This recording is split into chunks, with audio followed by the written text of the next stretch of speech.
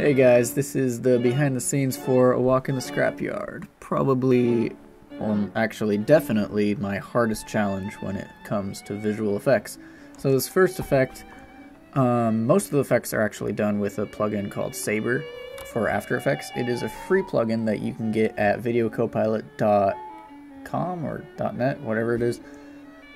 Best free plugin I've ever seen.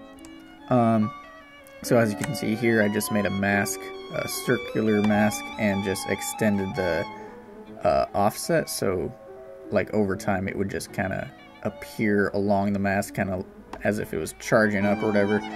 And then I had to mask myself to make it go behind me, which you will see that there's a lot of masking in this movie.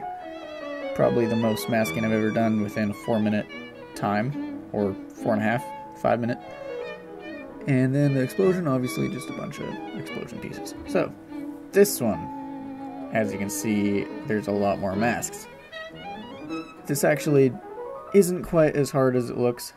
I just had to draw a bunch of masks and basically move them all by hand as the camera moved. And the masks, for those of you who don't know, limit the effect, basically boundarying it within or without the mask or whatever. And then the fire, I motion tracked it to the scene.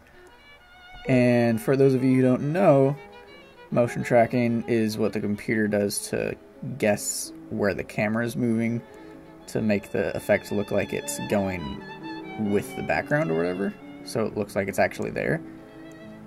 And then here you can see more masking, more shaping around the object, which this took a long time. There really was no way to cheat this. Couldn't really motion track it. So I had to do it all by hand. And as you can see, I am just kind of messing with the Saber plugin, just to kind of show you guys the stuff you can do with it. They have a bunch of really nice presets, Star Wars ones, they have like Ghostbusters and all these different effects. And it's very customizable. But I don't go into detail on that because that's something you can just look up yourself. And this shot, this had so many effects. Tons of masking, tons of effects, just lots of stuff. I'll just let you watch for yourself and just see. So like every time you see one of those masks move, that's me having to move it by hand. All those frames I had to do by hand. Took a long time. And here, this shield effect, I thought this was a pretty cool effect. That, see how it's kind of curved? Kind of looks like it's actually a force field. That's all that is just a flat video of that on ink drop. And I literally just bent it in 3D space. So here it is without the bend. And here it is with the bend right here. And you can adjust it. Just basic After Effects effects. And then that is done with Element 3D. And basically it's just a 3D object that I just animated. I did not make the object, that comes with the program. I did do the animation though. And this whip, this was one of my most challenging moments. Not the most challenging. We're getting there. But this is probably the second most challenging thing I've ever done when it comes to visual effects. It's nothing more than just a mask. It's actually 2 masks, but every frame by hand. There's absolutely no physics plugin whatsoever. I had to guess with every movement what the whip was going to do next, as to try and make it look like a real whip. So that was pretty challenging. That took like a week, literally. But the lightsabers, these were the most crazy hard effect. Like, they weren't that hard to do, it was more just time consuming. Because every frame I had to drag and drop the ends of the lightsabers to line up with the poles. So I was skeptical about doing this. I did actually find out eventually that I can just motion track the ends, as you can see here. I just set the point for the computer to figure out, and then I play it and it motion tracks it for me.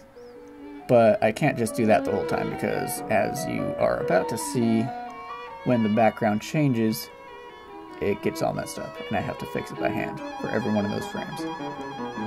So that saves me about like half the time, which is a lot, but it still took a long time. All the lightsabers took about 15 separate work days to finish. And there's tons of masking, as you can tell. Each one of those masks, every frame, all by hand. I'll just let you ponder on this for a minute.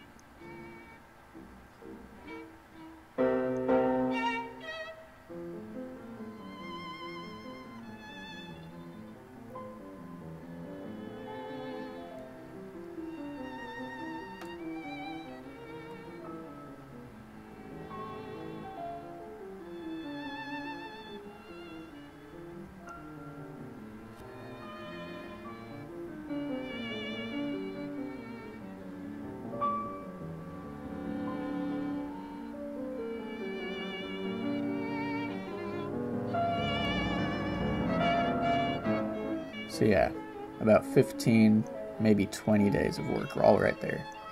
And it was all over in a minute. And this is a bunch of different explosions all overlaid to look like one, and some fire, and some shadows and dust. And then there's Jude. He's actually hiding behind a picture of the background that I did in Photoshop. Didn't quite end up exactly how I like it. You can kind of tell there's a picture, but when the explosion's over, you can't really notice it. So it's alright. Not completely satisfied, but it's alright. And I just keep like, and then I force you to the ground and then get you. Oh! Oh, you okay? Oh man, I'm sorry. Oh man. Oh no. No, it's fine. Okay? Actually, I wasn't that bad.